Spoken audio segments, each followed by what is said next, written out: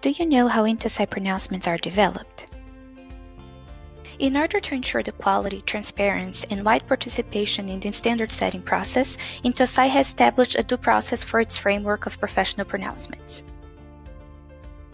It all starts with the SDP, or the Strategic Development Plan, which provides a general strategy and overall working plan for the development of INTOSAI principles, standards, and guidance for a period of 3 years. The SDP ensures a common overall planning for the development of the content of the framework and provides coordination of any drafting work undertaken by working groups in INTOSAI on the pronouncements. For that, the plan outlines all the initiatives that will be taken in order to prepare and initiate all individual projects to develop, revise, or withdraw pronouncements. The procedure for preparing the SDP is also set down in INTOSAI's due process, and it involves inputs from different INTOSAI bodies, like working groups and subcommittees, individual SAIs, regional groups, and external stakeholders. Once a project has been established as part of the SDP, the INTOSAI working groups, subcommittees, or groups specially created for this purpose will begin work on a project proposal. Each project proposal should be based on an initial assessment that should cover, among others, the need for the project and its purpose and organization, the categories of auditing that would be covered, and the consistency with existing pronouncements. The project proposal should provide directions on the organization and outcome of the project, for example, specifying a timeline for the development of the new document. Each committee, the PSC, CBC, or KSC, is responsible for the allocation of resources and the timeliness of the projects of their respective working groups, and for ensuring a result in line with the goals of INTOSAI's strategic plan. When the working group has completed the initial assessment and developed the project proposal, the chair of the PSC, CBC, or KSC will refer the project proposal for approval. Then, the Forum of INTOSAI Professional Pronouncement comes into play. The FIP is a body of technical experts that has the general responsibilities for the content and quality of the INTOSAI framework of professional pronouncements. It was established under the direction of the 3 INTOSAI committees. It ensures a single entry into the framework and a more uniform approval process.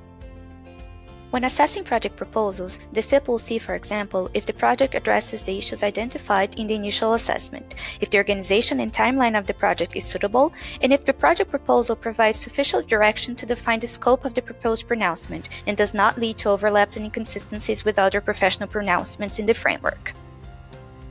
After the project proposal is approved by FIP, the groups can start working on the actual pronouncement.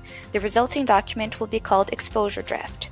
In this process, the group has to take appropriate measures to ensure the high quality of the document. Quality processes may include consultations with users of eSAIs and users of SAI audit reports, alignment with basic concepts and principles of eSAI 100, consultations with experts in financial compliance and performance auditing, involvement of technical expertise on specific subject matters, testing of drafted pronouncements by auditors, among others.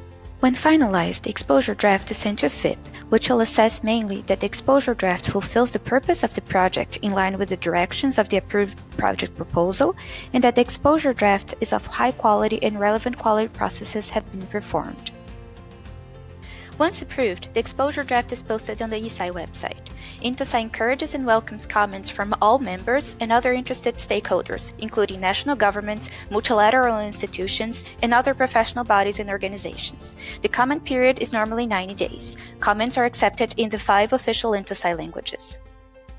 The comments received are analyzed by the working group, which exercises judgment to accommodate all relevant considerations before the document is finalized in the form of an endorsement version. This version is once again submitted to the FIP, so it can assess if comments provided in the exposure process are appropriately reflected in the endorsement version of the document. Endorsement versions are presented to the Governing Board in a report by the responsible committee. The chairs of the PSC, CBC, and KSC assure the Governing Board on a project-by-project basis that due process has been followed. The pronouncement takes effect after the Governing Board approval, and it's sent to the INTOSAI Congress for final endorsement. New pronouncements are posted on the eSAI website and replace any existing pronouncements as specified in the exposure draft. Now that you know more about INTOSAI professional pronouncements, how they are developed, and the benefits they can bring to auditors and their SAIs, stay connected and updated with current and upcoming documents. Visit our website.